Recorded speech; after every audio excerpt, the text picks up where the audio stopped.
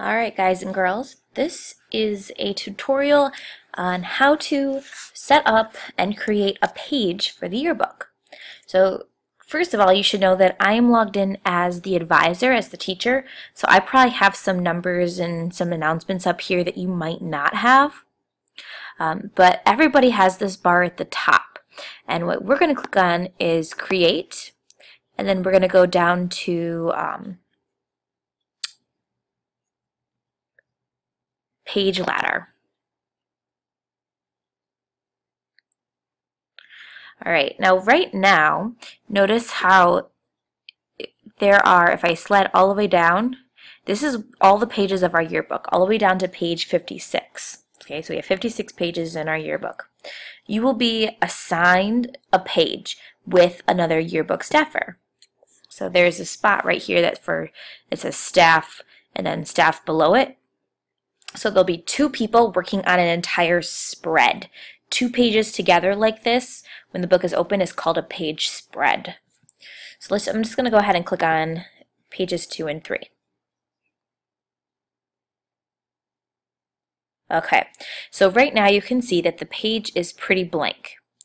Now, one thing that I highly encourage you to do, especially if you haven't done this before, is to choose a template to help you out. So I'm going to click on designs over here, and then there are all kinds of options. And then there's like certain categories. So like if you have the theme, if you want to start with ambition, you could look at, okay, let's look at some of these templates in student life. Let's say I want to take a look at this one. It says, do you want to retain existing content in new template? Well, right now my page is blank except for my page numbers, so I'm just going to say yes. Alright, so now, and it's a little hard to see, so I'm going to actually zoom in. So if I click on view, I can zoom in a little bit, and then sometimes it will actually let you use the controls on your keyboard and hit like control plus sign. Sometimes it doesn't work for some reason, but alright, so you can see that right now it's kind of has it set up for me, and all I have to do is click and drag in some images. So I'm going to go ahead to images.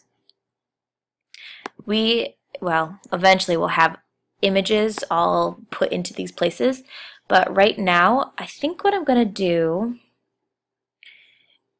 is just grab some clip art.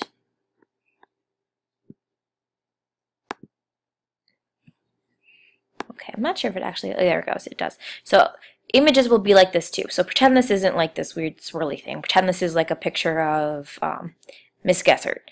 Alright, so I'm just going to drag Miss Gessert's image over here, and I'm going to drop it right there. And it should pretty much stick right into place. And that's the beauty of these templates, is that everything is already measured out perfectly, so that all you have to do is drag and drop. Alright, now let's say I don't really like how this is going. First, I'm going to zoom back out.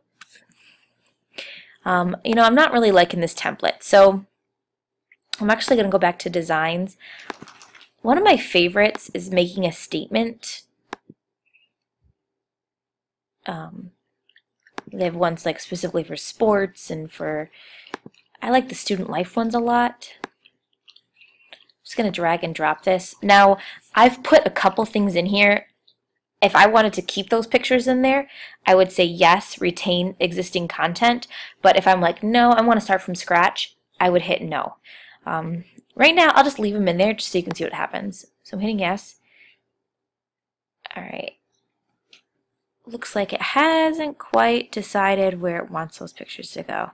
Alright. Well, sometimes it puts them there in the right spot, sometimes it doesn't. If I don't like what I just did, I can just hit undo. And it should go back to where it was before. So it's kind of weird. I'll put this one over here. Say no. Alright, now I can start from scratch again. Now let's say I don't like any of this. I'm going to get rid of all my pages. Okay, I want it blank. Let's say I want to start to do something from scratch. that's okay. However, you have to make sure that things are really lined up. These are the shapes that you can use for putting pictures in. Now in our yearbook, we pretty much stick to boxes, rectangles, or squares, really let you fit as many pictures as possible. Sometimes you might do another shape, but we don't really do that too much. Alright, I'm going to add a box here. And I'm going to add another box. Can just kind of drag it around. And I'm going to add another box. Alright, so I'm going to zoom in real close because I want you to see something. The box is set up with, or the page is set up with grids, so you really want these to line up. Notice how I'm lining it up so that there is like a one box space between the bottom of this one and the top of these, and I'm also carrying that one space between this box and this box. I'm sorry guys, I keep like pushing my scroll down. So you really want it to set up looking nice. If you want to add text, you just use that text box over there. Now it shows up with a bunch of Latin words. Don't worry, you can, oh come on, let me delete you. No, that's weird. I have no idea why it's doing that. Making you delete a whole bunch of words. But anyways, once I have my words, if I want to change something about them, I go over here to Format. And this is where I can like change the font, I can change the size, I can make it bold, italicized, underlined, I can switch what it's lined up to. If I want to overlap some pictures, I can also use this over here, arrangement. Maybe I want this one in top, maybe I want it underneath. Okay, all of those things. You can also add corner rounding to your pictures. 12 point is usually best. You can add a drop shadow, which kind of makes it look 3D. I think that's cool. Okay, so those are the things you can kind of play around with. There are more like advanced things we can do, but that at least will get you started. All right, good luck.